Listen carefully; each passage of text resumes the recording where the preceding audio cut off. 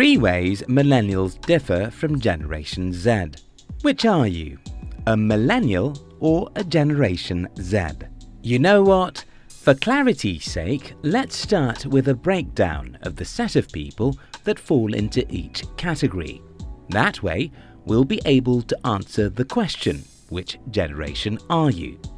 Baby boomers are people born from 1944 to 1964.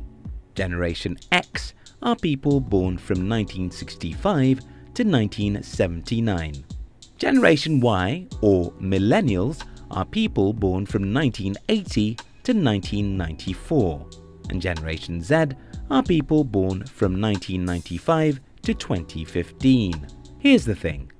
Generational breakdowns are not an exact science, because it's not like two people in different generations, say a 28-year-old adult and a 46-year-old man, can completely understand each other.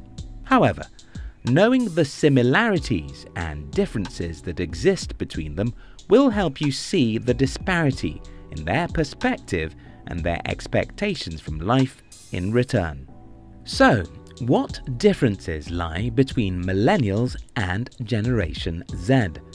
In this video, I'll share with you 3 ways millennials differ from Generation Z. If you're new here, consider subscribing so you won't miss other exciting videos like this. Number 1. Millennials are optimistic while Generation Z are realistic.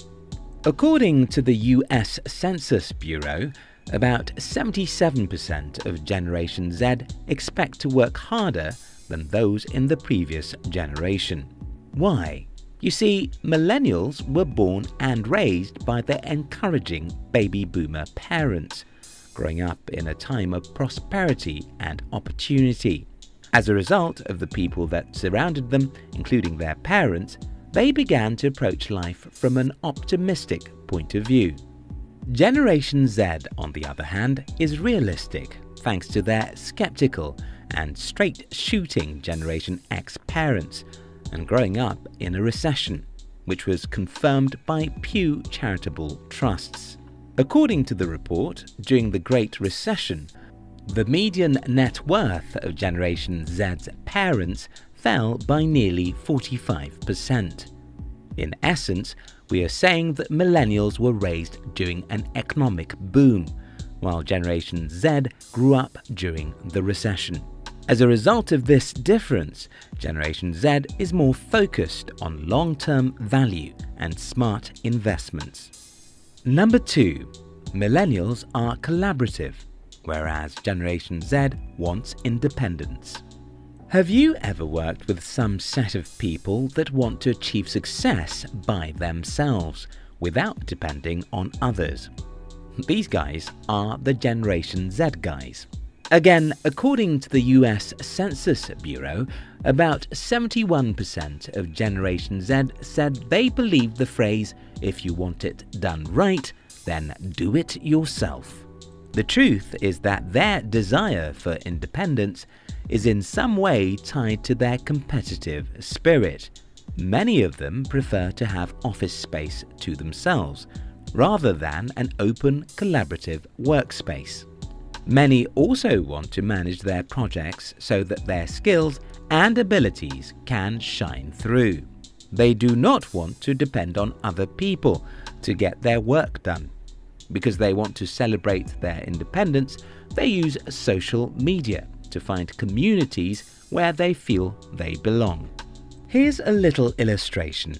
When asked to arrange a group of desks, while millennials will most likely go for a collaborative style, arranging the desks in a circle to ensure a network, Generation Z will be more competitive with their colleagues and opt for a do-it-yourself mentality and arrangement. According to authors of Generation Z at Work, How the Next Generation is Transforming the Workspace, David Stillman and his son Jonah Stillman, 69% of Generation Z would rather have their workspace than share it with someone else. Parents of Generation Z likely taught them the importance of working hard, and that no one will hand them their success. Hence, they are willing to work hard, but they expect to be rewarded for it in return. Number 3. Gen Z is more entrepreneurial. Gen Z guys are taking control of their financial future from a young age, unlike millennials. Gen Z is 55% more likely to want to start a business than millennials. A full 72% of Gen Z high school students say they want to start a business.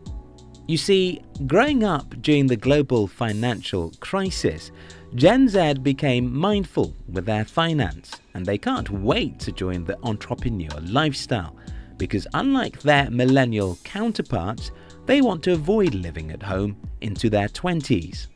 Also, as a result of this, they are willing to work hard, soak up as much knowledge as they can, and take on many different challenges as they pursue their goal of starting their own company in the future.